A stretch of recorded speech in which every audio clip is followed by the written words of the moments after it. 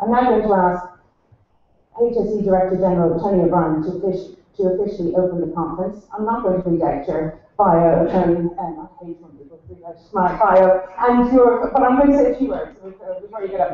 You don't get away that easily.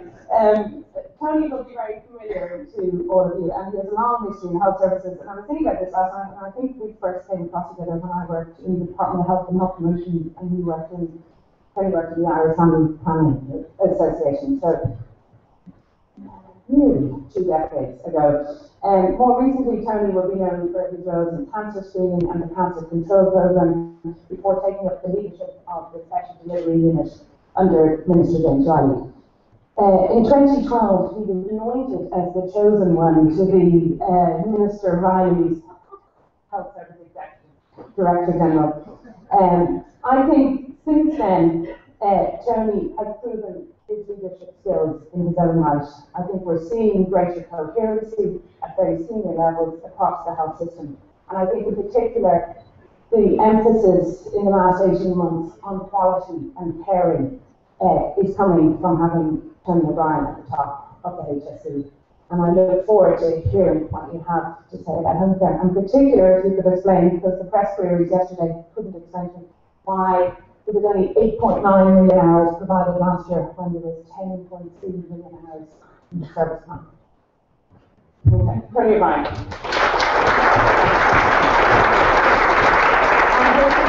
Tony has to go pretty much. Thank you for the introduction. I was wondering what you were going to say there for a minute. The anointed one. So, good morning. Thank you very much. It's a great privilege to be here this morning at this inaugural conference. And I know that there's a good cross-section of people from different sectors, and this really does provide an opportunity to take stock on where we are in relation to OBrien. I think it's very timely. It's expected in the next few weeks that a national conversation will be commenced around what we really want from our health and social care services in Ireland, with the publication of the white paper or consultation paper from UHI. I think it really is timely that we do have a national conversation that defines what our aspirations are and the type of healthcare service we require in Ireland for decades to come.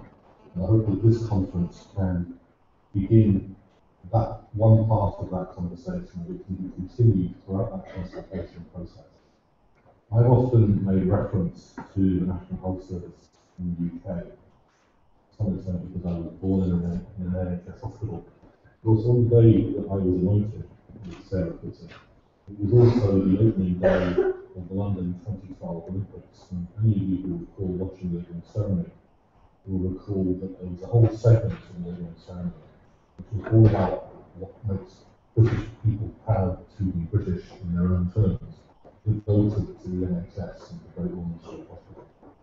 And it's, while the NHS, like our own health system, has many challenges, weaknesses and indeed failures, there's something about the culture and the underpinning morality around what the NHS is intended to do that makes it a central part of how people in Britain define themselves and their society. And I hope that through a really good conversation about what we want from our healthcare system, we can, in the years ahead, come to a point where we can say the way we provide health and social care in Ireland is also part of how we define ourselves in a way that it clearly isn't now. So I would encourage everyone to take part in that conversation when it commences. The Health Services Directorate, which I'm privileged to lead, was established last July. And within that directorate, there is a social care division under the leadership of Pat Healy, the National Director, which now supports the planning, organisation and safe delivery of care for older persons and for people with disabilities to approved standards. And both care groups have a common objective of supporting and assisting people to live at home or in their own community and to promote lifestyle choice for our clients and users. And along with the development of the commissioning framework, which is part of the purchase to provider split that will be part of the future of our provision, it provides opportunities for joint working and learning as we move away from the traditional and often institutional-based service to a more person-centred model. And thus it can be said that those two care groups have a natural home together in social care. But the drive towards more care at home and closer to home is also central to the work of our clinical programs and to our primary care vision, as we seek to move care out of institutional settings and out of hospital settings, places where it's essentially more convenient, more appropriate, more sustainable and more cost effective as a way of providing their services. And over the past decade, Ireland has achieved an unprecedented improvement in life expectancy. And life expectancy in Ireland has increased by a full 4 years since the year 2000, and has been consistently higher than the EU average throughout the last decade. That's something that we should celebrate. Much of this increase is due to significant reductions in the major causes of death, such as circulatory system disease, and the overall mortality rate is reduced there by 22%. So Ireland is now beginning to catch up with other European countries in terms of population ageing. Indeed, the population of those aged 65 years and over has been increasing at a faster rate than that of our EU neighbours. And this achievement in ageing should be welcomed and celebrated and be viewed as a positive demographic, human and cultural achievement for Ireland, not as it is often characterised as demographic unconsoled, which is a phrase that I absolutely deprecate and wish never to hear. The numbers of people in this age group over 65 is expected to more than double in the coming decades, with the greatest proportional increase in the 85 plus age group. But I'm also encouraged by evidence that levels of disability amongst the oldest are gradually falling. With such a demographic trend, it does require us as health service providers, policymakers, care professionals, and everyone involved in this discussion to orient our services to meet the needs of this population group and their families. And care at home must absolutely be essential to everything we do to plan for that. And so for services for older people, this commitment to care at home has been demonstrated in the HSE National Service Plan and the operational plan for the social care division for this year. And that plan emphasises providing comprehensive home care and community supports to maintain older people in their own homes and communities for as long as possible, which I know is the common goal for everyone here. And to achieve the objectives of the division, services need to be provided through a person-centred model and in a collaborative way with shared responsibility between the person, their families, and carers. And obviously the multiplicity of agencies, many of which are represented here today, are central to that. So as we look forward at how we're going to do this, I was at a conference in Belfast yesterday about integrated care, and someone used a quote from Henry Ford, who I've heard before but forgotten, who said, in the context of his development of mass-produced cars, that if you'd asked people back then what they wanted, they would have told them they wanted faster horses. And it's a good analogy, because we are, in Ireland, through the discussion that we have and through the opportunities that present themselves, presented with an opportunity to redefine healthcare, to move from industrialised healthcare to digitalised. So we have to open our minds, imagine different ways of doing things, and I'll return to that in a moment. So I have been asked by the organisers to share data and set the context of where we are presently. And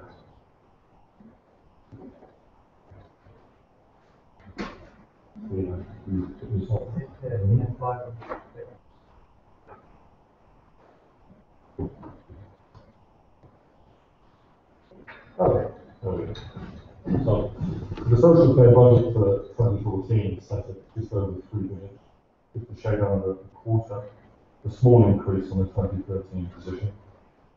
It includes reductions of 31.3 million euros. Those are principally in the pay space and having to raise them.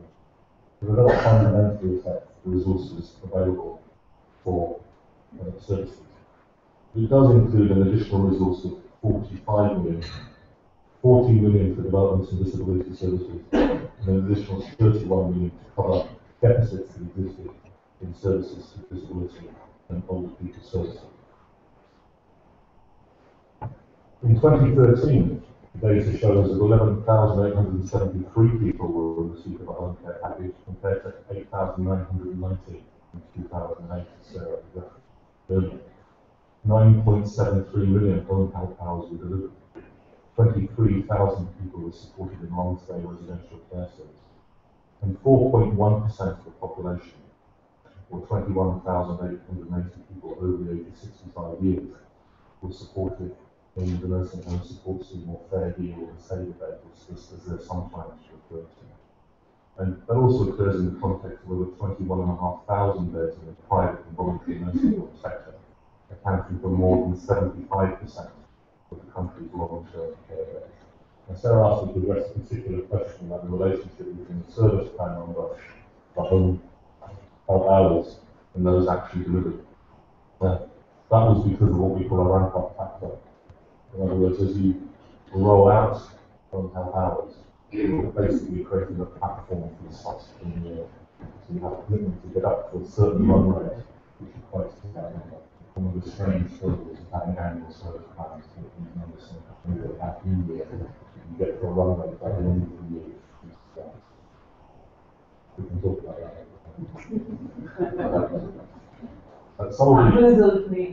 Got me off. That would be a rare achievement, I say. And not an objective either.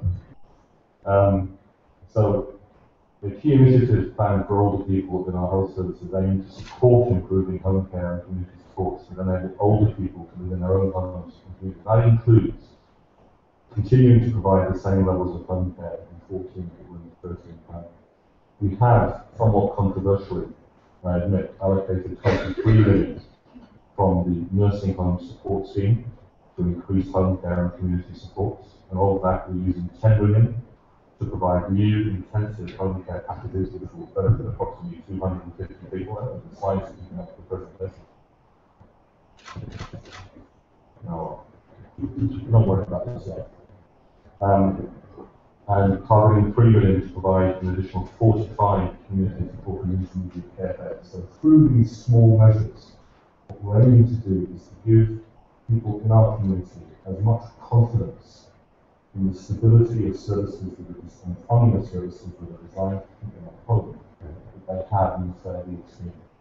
Traditionally, over the years, when financial pressures in the health sector have emerged mid-year, as they very often have, and as they did in particular in 2012, when the pressure to balance budgets arises, things that are not protected by absolute statute are the things that tend to suffer. And consequently, we have the illogical consequence of home help hours and home care supports suffering the burden of reductions in expenditure, whereas the much more expensive types of care is hugely protected, and you change the psychological approach to the population so people tend to gravitate to those things which they can absolutely pay. So the aim here is to create a greater degree of certainty that the health system will no longer do that. With those things enable people to live where they, in many cases, prefer to live in their own homes, in their own communities, secure in terms of the financial support the health system provide as the nursing home support scheme. Now, for some reason, this slide deck does not correspond to my speaking notes, so I'm going to abandon this slide deck. Can you mind if I do that? It is very confusing on speaking, looking at slides in front of me that don't correspond to what I'm talking about. And as I was also saying, all that, the change in resources, 10 million will also be used to maintain the current level of short-stay public bed provision, which provides respite, rehabilitation, and step-down services, using a money follows the patient model again to facilitate greater certainty about the ability of families to continue to care in their own homes. And there is a tender process underway to approve and contract more home care service providers. And the service improvement team for home care and public residential care will be utilised to review the provision of home care in terms of quality, resource allocation, and provide guidance in relation to quality service provision and its effectiveness to support people at home. So, I've already mentioned the nursing home support scheme. It's a very important part of our care, but because it is so protected and so dependable compared with other services, in our view, it has tended to skew the way people think about the options and the level of security they can have about the type of care that they will receive in time. But it is important that access to the nursing home support scheme is underpinned by a single assessment tool to ensure that needs are uniformly assessed throughout the country, and that access is absolutely based on an appropriate judgment clinically made about the right type of care that people should receive in the right setting. Another key fundamental objective of the reforms in the health service is the delivery of integrated care, treating people and service users at the lowest level of complexity that is safe, timely, efficient, and as close to home as possible. And the social care division will be working collaboratively across all of our divisions, health and wellbeing, acute services, primary care, to ensure that the service user experiences integrated care as they move through the care pathway across both hospital and community services. The National Clinical Programmes provide a strong platform to develop and implement standardised models of care and processes. The older people's model of care will seek the strategic realignment of services for older people with a focus on home care and other community supports to avoid hospital admission and support early discharge. A national clinical lead is being appointed to the social care division who will support clinical and professional leadership within the social care management structure, providing the necessary support and advice at national and local level. And social care will also continue with its action plan to maximise compliance with HSE standards within available capital funding. I know that's a common challenge across both the public and private sectors. There are a wide range of important strategic approaches across the health services committed to implementing to keep older people well. So between our social care division and the policy division in the Department of Health, we have the National Positive Aging Strategy, the Dementia Strategy, which is soon to be finalised by the Department of Health, the Falls Prevention Programme that will involve collaborative work, enhancing all kinds of fall prevention strategies, and Protecting Our Future, the report of the Working Group on Elder Abuse. The National Positive Aging Strategy, which was launched by Minister Lynch last year, is about changing our mindset in how we conceptualise ageing and what needs to be done to promote positive ageing. The strategy is an overarching blueprint for age-related policy and service delivery. It builds on previous work in the area, and consistent with the Healthy Ireland strategy, asks us to have a whole of society and whole of government approach. And I understand the first conference is scheduled for next week on Thursday, the 3rd of April.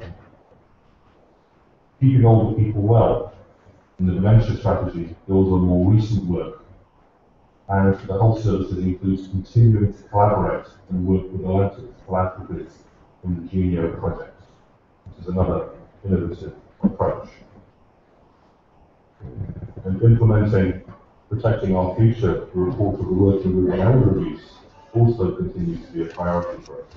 Awareness and training are key components of the campaign against elder abuse, the Open Your Eyes campaign.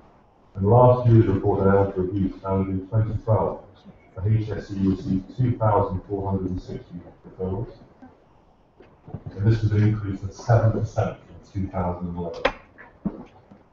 Psychological at 30% and financial abuse at 21%, and self-neglect are the most frequently reported causes of referral, with physical abuse accounting for 11% of referrals. And this only serves to highlight the need for staff and public awareness to develop services for the vulnerable population.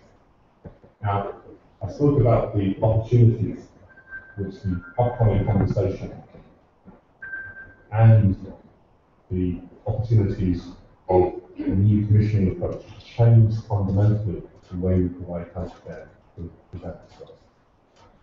This is where the reference to the fast proportion comes from. As we look at the health service, we can either simply seek to do everything we're doing now better, or we can seek to do things differently. And this model here goes straightforwardly. We need to move healthcare up towards the top left-hand side, both from a quality of life perspective, in terms of what our patients and clients would ideally want in the majority of cases, but also in terms of the sustainability of our whole service. We need to fundamentally reshape the way we provide healthcare. So the theme of your conference is absolutely central to the direction of travel within which we need to bring our healthcare service.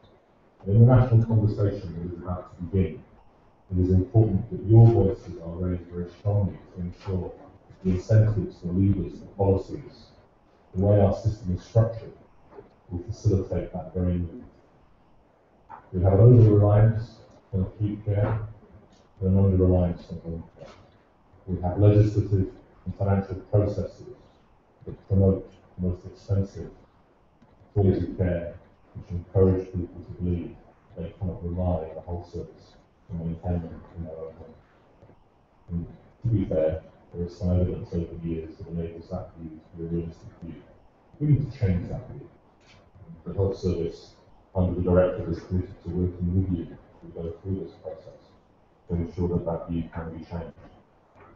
This is something called the Malaysian telemedicine model or viewpoint. It doesn't just relate to the home care situation, it relates to the whole of health. We need to grasp the opportunities, the digital opportunities that present themselves. I'll give you one small example. The National Centre for Coagulative Blood Disorders and St James's Hospital, which essentially looks like the people with haemophilia, has now successfully trialled technology which enables patients who would previously have had to attend the centre in order to have their medications to ensure you have the right dose, proper tracking of medications and so on, from wherever they live in the country. Now using very simple smartphone technology, appropriate storage facilities in their own home, now administer their own medications in a completely safe, controlled and monitored way using modern technology. And this can be applied throughout our system and has particular focus for every aspect of the way we deliver care to those particularly who have multiple health needs and who can be maintained successfully in their own home. So, in conclusion, aging and the changes we are seeing in our society must always be celebrated as a positive achievement, recognizing that it does bring challenges, particularly in the context of where our whole service presently is. We do have that dual challenge of reducing costs while improving patient outcomes. We often frame this discussion in Ireland in the context of the post-Celtic era downfall from the times we thought we would turn out not to be so good. But if we were having this discussion in every other Western European country, we would have the same fundamental issue. The current trajectory of costs, the provision of healthcare, are not sustainable, and therefore we have to find a different model. The fact that we have come through what we have come through may exacerbate and change our starting point. Even if we were still in that Celtic era ecological time, we would still have to face the reality that our current model for delivery of healthcare is not sustainable, and therefore we need to find a new model. Continued demographic pressures and increasing demand of all kinds across the whole spectrum are a part of the discussion we have to have. And as Sarah referenced earlier, patient safety, client safety must be paramount in all the decisions that we make. We have to hold one truth at all times. Although care costs, and it does cost, poor quality care ultimately costs more. In the context of this conference, not having a high quality provision of home care will drive people to restore care at all costs. So we will continue as a health service to provide home care and community supports, continue our drive to integrated models of care across all services and care groups, working with our workforce, our somewhat diminished workforce, continuing the modernisation of the way our workforce is deployed to bring maximum benefit to our population, and reforming our services to provide effective, safe, high quality and personal social services. And as we embark on this national conversation, which I think is a real opportunity, because in every other major democracy that has had significant improvement in the quality of its health and social care, they always first have a really thorough national conversation about what they want. And of course, we redefine public requirements, national requirements of our healthcare system. If we had that conversation right, and then implement it, just as we did in cancer and other places, we can turn our system around very dramatically. And I hope that you'll have a very successful conference today and tomorrow. I also hope that the bad weather that started today, with debates of the capital day will not be ruined for a second time. I see some of you have capitals, and I haven't yet got mine. I hope you will participate in that as well. And I look forward to hearing the benefits of that. And for those of you who are watching this on stream, I hope that you will also find the innovative way in which this conference is being relayed beyond the walls of this conference room, both informative and stimulating. Thank you very much.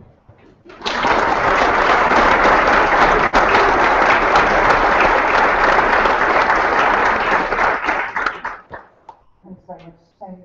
I know you've got to go in 2 minutes, but could I open it up to the floor for 5 minutes or whatever? We'll run an opportunity. So if anybody has any questions for Tony, we just take 2 or 3 because Tony does that.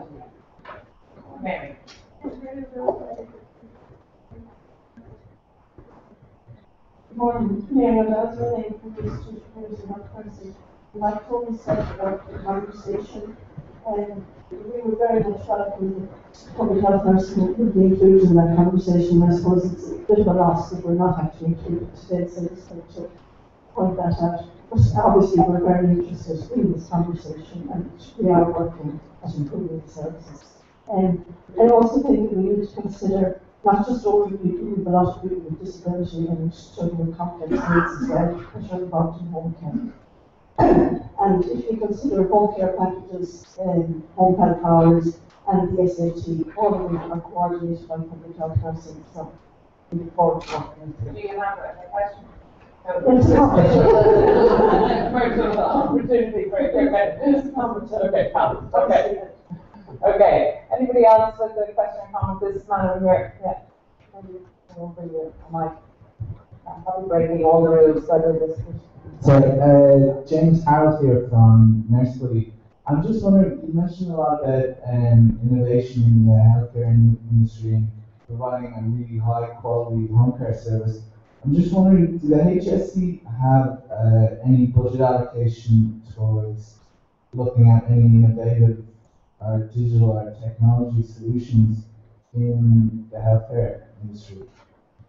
Yeah, we're currently investing in the Health Innovation Hub, which is intended to be an opportunity for rapid deployment of new innovations, hoping to facilitate that in a way that doesn't use or doesn't allow the worst scriptures of EU procurement regulations to stifle some of those new things. So the Health Innovation Hub, which is currently operating out of, it's a multi-entity hub, is hosted currently by the University College of Cork, is funded by ourselves and by the Department of Enterprise, Jobs and Innovation, very much part of that.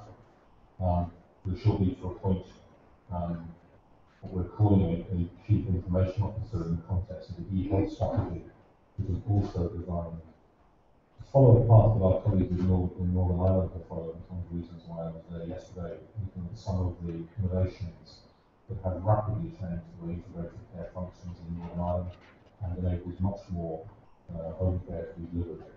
So through Health Innovation Hub, yes, we are investing in that, and we are through our social care division and through this new health strategy very much open to rapid deployment. As I say, we have had some trials both in the immunisation space and the national health, and I think the diabetic blood disorders space as well. So we're very much open. Thank you. I'll take one more question here. This woman here. Hi, my name is Nicole Black from the Irish Wheelchair Association. Thanks for today. You've been talking about person-centred care, and that's great in theory, but on the ground, what we see every day is person-centred provision is strict because of budget restrictions. So how can the HSE, what's the answer, what's the solution to this? How can we provide a person-centred approach when it's all about budget and it's all about task and becomes personal care related on the ground when it comes to home care? I think you're not so wrong in what you say. The answer is to move towards personalised budgeting and to give more focus to the individual in determining how their budget will be spent. There is no doubt that the rapid extraction of 12,500 staff, several billion in Europe, have forced the health service in recent years to do things in ways that perhaps it wouldn't have done had the trajectory of change been different. The process we're going through now, the new focus we have, the fact there is for the first time a social care division, led nationally with its own defined budget, does give us the opportunity to have conversations and make decisions about how that division can serve the needs of its users better. Pat Healy is very much open to that discussion. The national conversation that I referred to, which will be kicked off, and I hope in the coming weeks, the paper on UHI is published, which is designed to stimulate that conversation, will enable us to ask the most fundamental questions about how we want our healthcare system to be in the future. One of the great challenges, and certainly something I'm very conscious of since I came into this role, is the healthcare system is a large, complex machine, which has many things going on at many times. Balance to strike between dealing with what's coming at you, while at the same time looking at where you want to go is a challenge. So what I want to say to you is I'm not saying we have got to the place that I described. I'm saying we have an opportunity to get there. We mustn't let the challenges that we have today lead us to believe that we can't get that journey. We have to keep our heads high and focus on what we really want and work towards bridging the gap between where we are and where we want to get to. And all too often, we look at today's challenge and think that's a reason not to look at what we want in the future. That's why I say we talk about aging and demographic pressures on the health system all the time as though it's a negative thing. Something we should absolutely celebrate. It is a sign of actually some of the successes of the health service that we have. We need to now adapt that health service to deal with those successes.